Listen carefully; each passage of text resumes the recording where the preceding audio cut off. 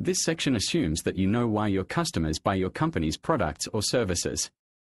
Once you know that, you focus on the outcome, which is good. Let's return to OKR for a moment.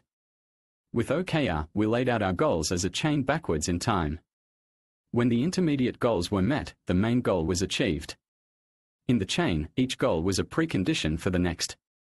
With EBM, we create our goals as we go.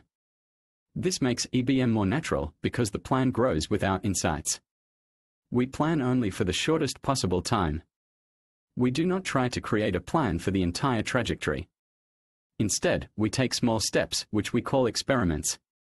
An experiment is a loop with 4 phases. You make a hypothesis, which is an idea that brings you closer to the strategic goal. Then you and your team create an experiment and run it to prove the hypothesis. You will come to an insight where you will typically get more ideas.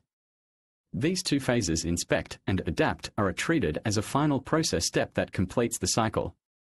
This cycle is the key concept in EBM. You need to continuously check if you are dealing with outcome. Does it serve to improve the customer experience? Discuss, reason, and validate as a team. If it doesn't pass the test, then it may be waste. Avoid waste. Absorb this knowledge with awe. If your organization can practice EBM, then you are far more effective than your competition. Inspecting and adapting opens a natural path to the next iteration.